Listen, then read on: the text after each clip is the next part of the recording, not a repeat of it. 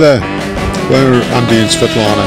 In the summer of 2021 we packed our dogs in the car and made our way to Greece to start our new life as liveaboards on a sailboat.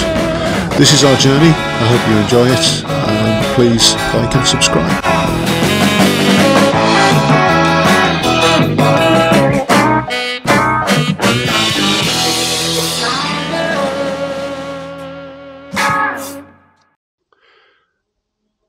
So we lifted out on Thursday, today is Saturday, and so yesterday I started sanding out the chip on the bow, and we found a whole lot of water and it's still weeping out of here. So I've got to just take this back here and then fill that. I turn into an Oompa Loompa today because I've got to sand the hull. So that's one of the jobs for today, is to get this sanded back. I did a little bit of a test sanding here, and yeah, so I just want to get it back so it's smooth. We need to take a look at the rudder because we've got a little chip here, and again water dripping out. There's a hole there that I just need to fill. The prop, I've cleaned the prop back to bronze, so that's ready for priming and anti-fouling, and I've cleaned the shaft.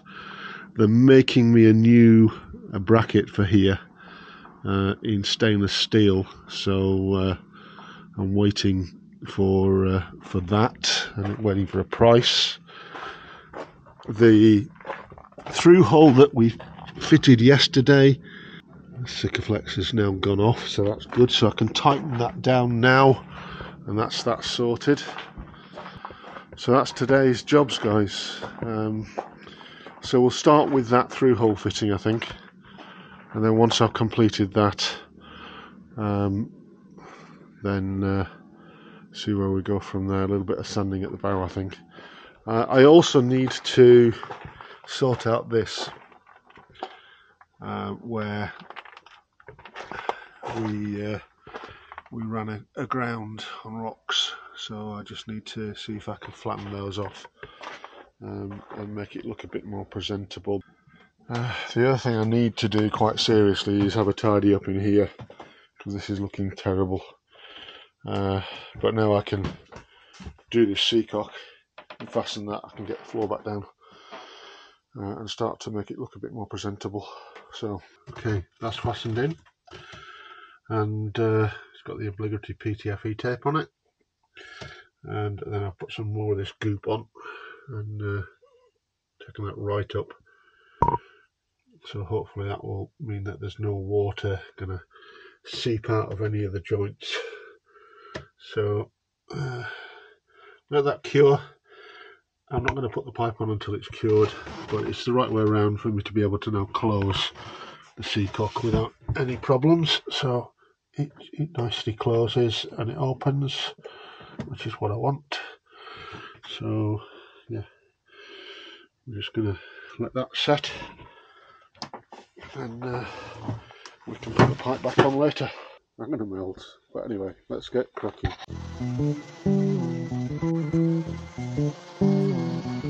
Now might be a good time to hit the thumbs up button if you could. It really helps the YouTube algorithm, which in turn helps our channel, and it doesn't cost anything, so much appreciated.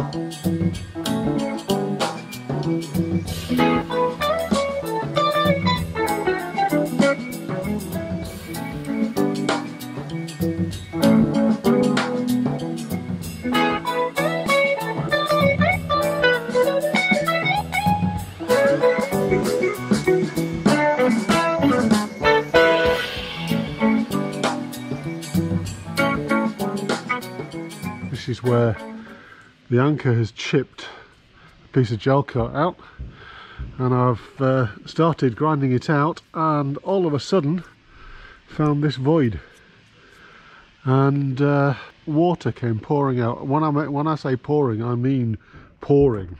Lots of water came out, And so this has got to dry, and I've got to chase this void back and fill it, but I can't do that until it's dried. So in the end, to get all the water out, I had to start drilling holes, and the wall of the chain locker is just forward of the bow thruster, just forward of this cleat here, and it drops down. So the first hole I've drilled is just at the back of what I hope is the bulkhead here, and yeah, lots and lots of water pouring out, and I chased it basically down gradually, drilling holes as I went, so all these holes have now got to be filled in. Okay, so first bit of good news, the chain locker is a lot deeper than I expected, and it comes down to about here, which is about 120 centimetres, 1.2 metres. But the other bit of good news, I don't know whether you can see it on this, but there's a repair down there, a hole, which I think might actually be where someone has been in there before, and you can get to it from here. In fact, you can see a bit better there, the discoloration and the filler. So I think somebody's been in there before. So I'm going to start chipping that filler off and see if that is actually a void, and if it is, then that's our way in. But it means I'm going to take the bow thruster off to get enough space to get in there, I think. We'll see. This is the water tank, so this is as far as I can go. I think this has been off before, you see here, so I think somebody's had this panel off, and if that's the case, then that's my way in. Take the panel off and see if I've got any room to get in there. So interesting, I have ground back right the way back, and I cannot see a join in the repair. So although there's a massive repair here, it doesn't look as though there's a join. So I cut a little exploratory hole so I could see, and it looks as though whoever has done this has injected it with expanding foam. So I don't know if that's factory or what, but that's going to make my life a lot more difficult, I think. Okay, so it gets worse. I can't come in from the top. I can't come in from the bulkhead because all this lot here is filled with expanding foam. So I've admitted defeat and I've called in an expert. I suspect what he's going to have to do is actually take all this lot out, which would be a real pain. But yeah. Well, our expert scratched his head, said I've never seen that before. You have to be very careful with that. So looks like we're doing it ourselves, guys. Today is definitely an inside the boat day. It's raining, which has turned the yard into a bit of a quagmire. In fact, I think there's only 2 other people here in the entire yard. So thankfully I have got some jobs to do, so I can start basically digging the foam out from the bow and getting ready to fiberglass the interior in there. And I've got the prop shaft to remove, which means I've got to basically undo all the bolts and get it ready at the back of the gearbox, so I'll do that as well. So yeah, busy day. Okay, so I've had enough for today. It's going on 4:30 now, and that's what I've done so far. Don't know if you can see that, but yeah. So I've cut a hole in our bulkhead, and the plywood was wet and peeling, as you can see here. So it's a good job I've done it. I managed to get down as far as fiberglass, but I've gone as far as I can reach without taking the bow thruster off, which unfortunately looks as though I'm going to have to do, because I'm going to have to lay down somehow to get in there. It's a messy job. I found the quickest way of getting rid of it is actually a wire wheel on my drill, but then you've got to vacuum it out, and the vacuum cleaner is just not going to cope with this. So I've got to have a rethink in terms of how we get access, but we've got access. So how we get this stuff out, yeah, I need to think about it. Ah, the power of YouTube. We reached out to our friend Ian on SV Blown Away. If you've not seen his channel, you really should go and take a look. There's some great things going on there. But he lent us his industrial vacuum cleaner, and that was great because it really got the job done.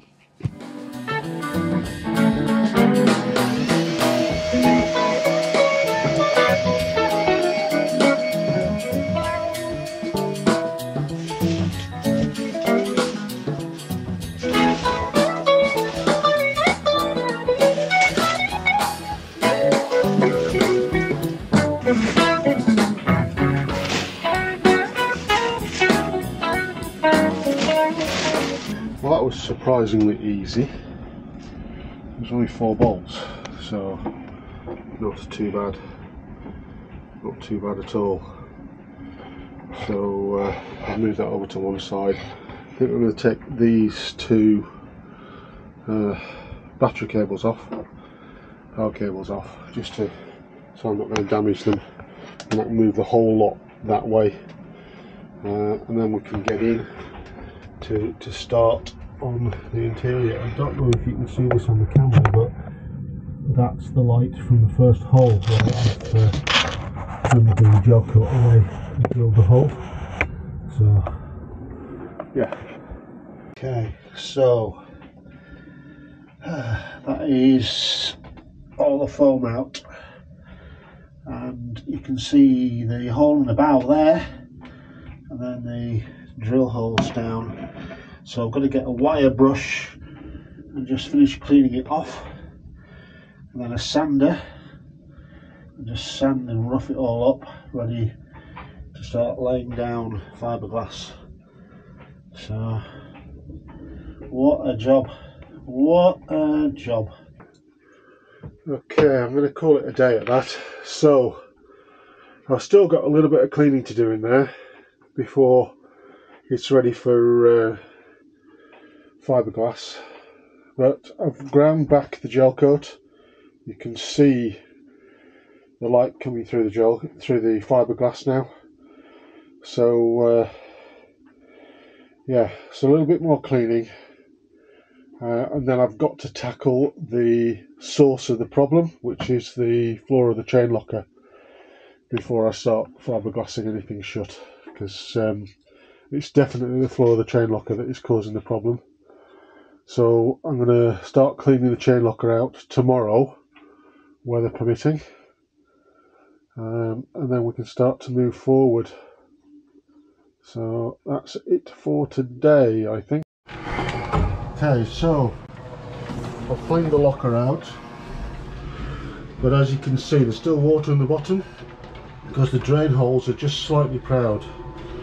So I've got a wet vac to vacuum out the rest of the water, whatever little stones are left, and then I think when we come to repair this, I'm going to have to pour some epoxy in there just to level it off. I think that's probably the best thing to do to it. Yeah, so let's crack on. The wet vac had just burnt out, just saw smoke coming out of it, which is marvellous. I've got most of it out, I've just got a tiny little spot left and some dirt. So it's done the job, but that means I owe somebody a wet vac. not nice, not planned. Okay, that's dry enough for now.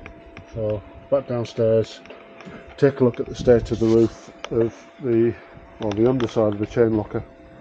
Well, there is a layer of plywood that is rotten and falling off, but the bulk of the actual floor of the chain locker looks pretty solid. So I'm going to leave it and we'll let it dry out. So it's about a week and a half now since she came out of the water. The prop shaft is off. I think I found someone to do something about the P-bracket. I've now filled this with thickened epoxy, and the idea is to just get it fair enough that I've got a shape on it, so that when I come to fiberglass it, it's got the actual shape of the keel. So today's job is just to sand this down, get it a bit smoother, and then put some more thickened epoxy on until I actually get the shape I want. And while I'm doing that, I might as well get inside and start fiberglassing the inside as well, while the outside is curing. And then as a little side project, I'm just cleaning the bottom of the dinghy. So it's almost there, but it needs just a little bit more just to finish that off. So I'll be doing that while the epoxy goes off. This filling here is not structural, it's literally just to get the shape that I want before I start layering fiberglass on it. And I've got a bit to put up here to fill that out as well, and then here where it's flat, just to get that sort of curve that I want on the bow. So okay, so I've pre-cut my fiberglass. There's 12 layers there, and I've got some chop strand mat as well. There's about 14 layers there. So I'm going to do this fiberglass first, right at the bow as far as I can go, and then I'm going to lay this behind it and overlapping, because it's the bow that needs the strength. So at least that's what I'm hoping. And then I'll lay this down just to cover where any holes have been as well. I've got a little bit left over here, just offcuts. So it's going to be a nasty job, and I don't want to be breathing the fumes. So what I'm going to do is I'm going to put the fan in there and the vacuum cleaner end in there as well, to try and suck the fumes out as I go. I think that's the only thing I can really do as it stands. So I'm going to mix up my resin and then get in there.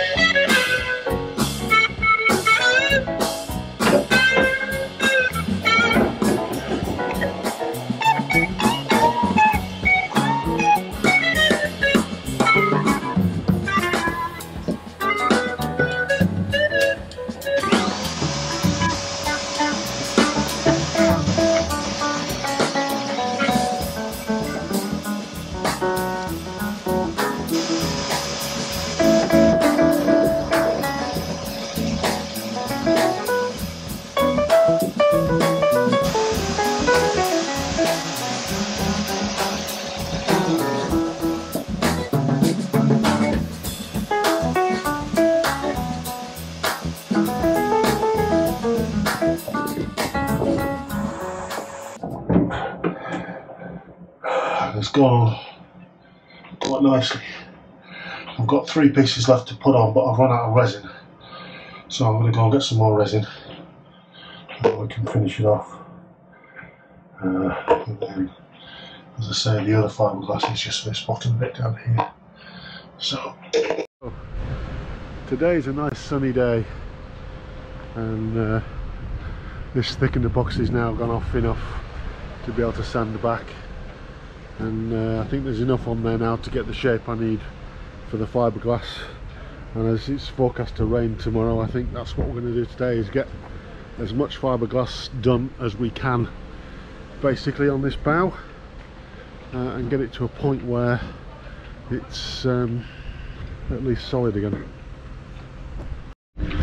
Okay, there's I think 4, maybe 5 on there now.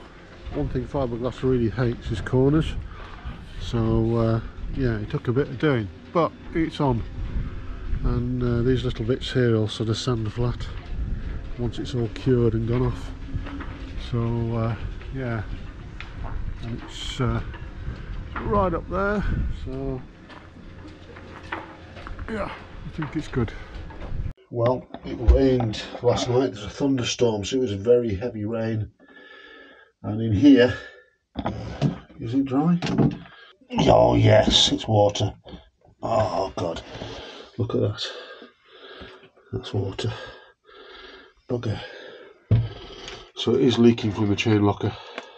Okay, so sanding it down now. I just want to take off any unbonded edges and make sure that, for example here, this is actually sanded back down to gel coat, so that I've got a smooth finish. And the same on this side, I've just felt it there, look, it's just unbonded there. So a little bit more sanding to do just to finish that off.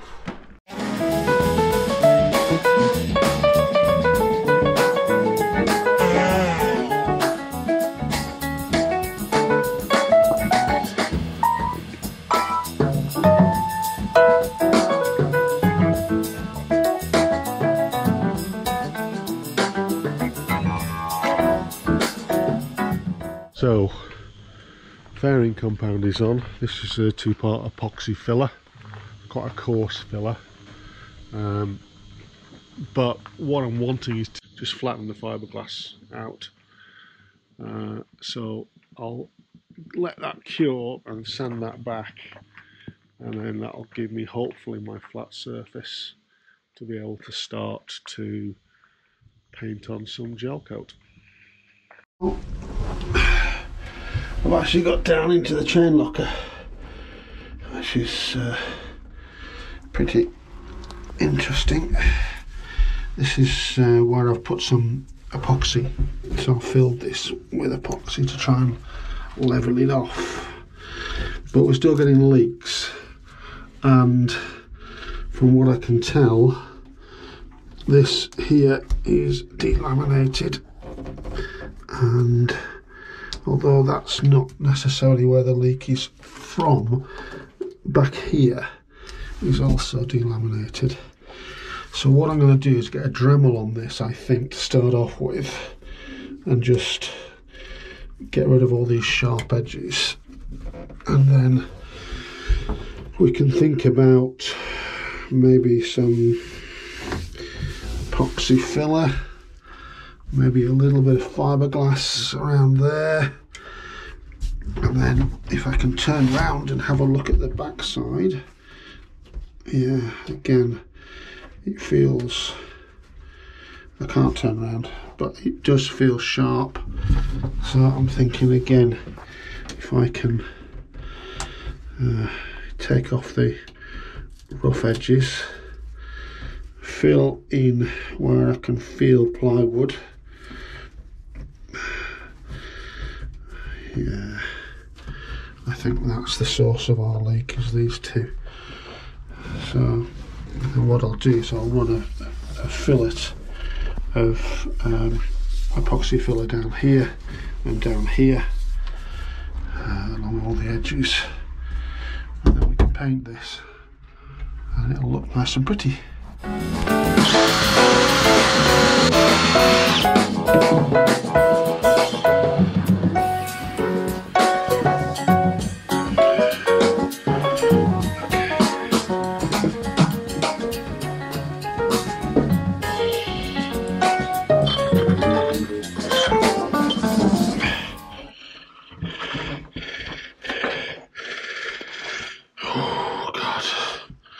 Right, so I think that I've found the source of the leaks, both sides. So, clean this up with a vacuum cleaner, acetone, and then we can start. But I know what I need to do now, so yeah.